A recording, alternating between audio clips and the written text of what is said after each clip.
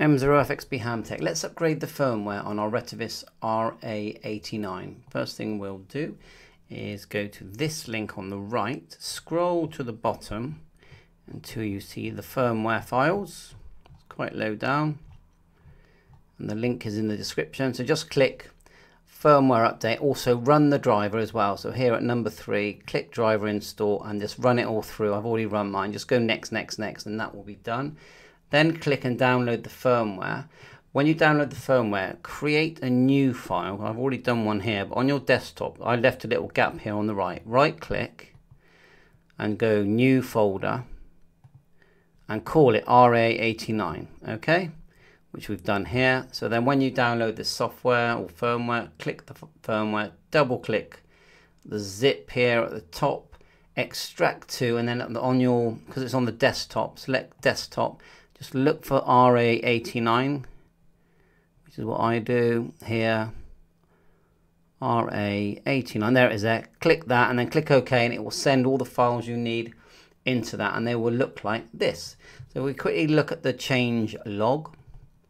Nice little list here. Fix the problem, save operation with the same user manual, describe, add the mic gain menu, fix side key, no long press, bold the display font, add talk around, T icon and reverse, support FM radio auto scan, set the side key to function scan. Under FM radio mode, active the side key will automatically scan the FM radio. Cool. Fix the problem if you turn #9 beep off. The sound will disappear. Okay, so a few little bugs there, and I'm sure more will come. The main standout feature of this radio, by the way, is that it's 10 watts and it's waterproof. It's a big chunky device, quite a big hefty battery on it. I believe it's 2,500 milliamp hours. It's a nice chunky VHF, UHF radio. So anyway, here is your files. The middle one, the RA89, that's our bin file that we're going to need. Underneath is the software we use to load it. We've plugged the cable in. There was a cable with mine. It came in the box. It's a 2-pin plug on the right hand side. You do have to unscrew the screw and pull off the cover, and then it's just a normal Kenwood style 2-pin plug. I've plugged it into my computer, and because we ran the driver, as I said earlier, if we go to device manager, double click ports, there it is, prolific PL2303GS, and it's COM number 29. Remember your COM number, close that down. Now we're going to run the update software, which looks like this, and we want to select COM 29, which is not even showing. So now that's because we're not in firmware mode. So let's get it into firmware mode by turning off the radio, holding down the PTT, and then turning it on.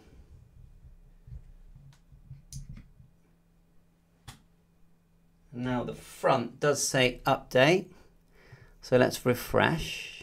Let's just close that and refresh, or run the software again, and hopefully this time we might see, no, we're still not showing. Don't worry, we won't give up.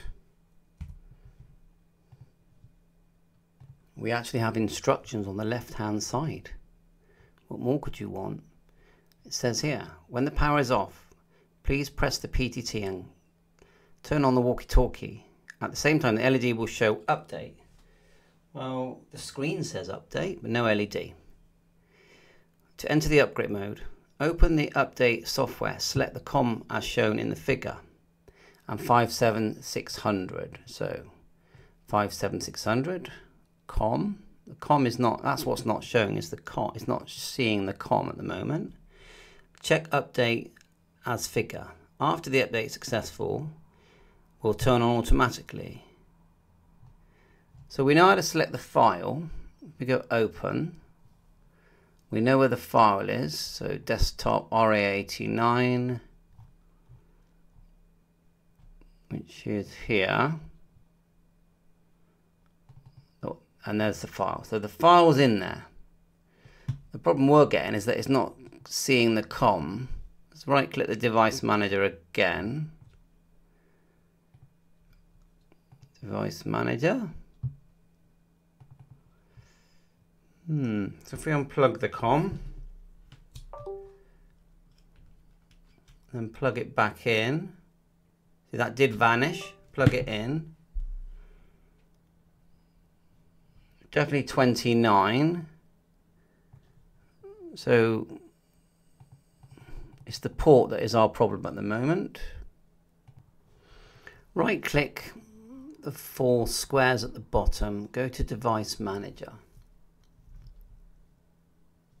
Double click ports. Now we've changed the port to COM2 and baud rate 57600. How do we do this? Right click, Properties. In port settings, easy to drop down the menu and select 57600, but I decided to use a lower COM number because 29 was quite high. So then I went to Advanced, and then here I could change the COM number. Now it does tell you which ones are available, and 2 was available. Okay, so we did that. Click OK, and it reset all that. So we're now COM2 57600. So now we'll run that software again. So double click our little file that we created, double click software, which is here. We've got 57600. Now let's see if we can find COM2. There you are, COM2. Now we'll go open and double click the bin. We've got the radio in update mode, as you can see. The cable's in. I can move that a bit closer, but it's so bright it's quite hard to see. Anyway, it's there. And then we're going to click update.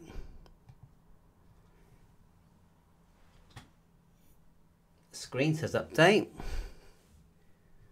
So I feel like something's happening.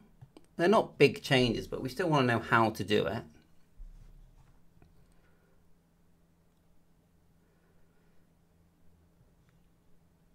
So we'll let that run. I did a brief test on this earlier regarding the 10 watt out. I got 9 watts on 2 meters and about 7 watts on 70 stems, but the battery was a third down. So I thought to myself, let's charge the battery fully. I mean, they are a nice chunky set.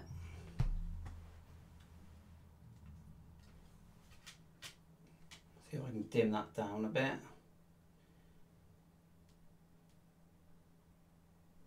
While it tries to update. And they're not an expensive set.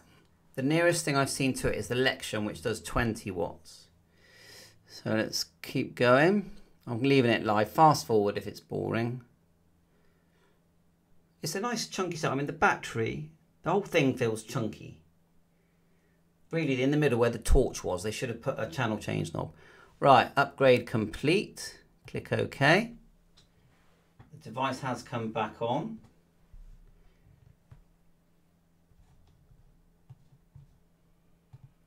And if we look now, we go menu. Go down to, let's have a look now. There you are, 39, menu 39, and that's clearly saying we've now got version 91.30, and that was the one we just did. So hopefully that helps you with your firmware. Thanks for watching my YouTube channel. Just remember those blips I had where I had to change the COM number and also change to make sure the baud rate that was showing. I'll just quickly show you that before we go. Shrink that down. Here's the baud rate. Was set at 57600, and that was by going right click on the Windows squares, Device Manager, double click, there it is there, right click, Properties, Port Settings, drop down, and then Advanced, COM2, and then once you've done that, you OK it. Thanks for watching my YouTube channel. 7.3 firmware on the 10 watt IP68 waterproof. New to me, RETEVIS RA89, and they're about £80. 7.3, all the best.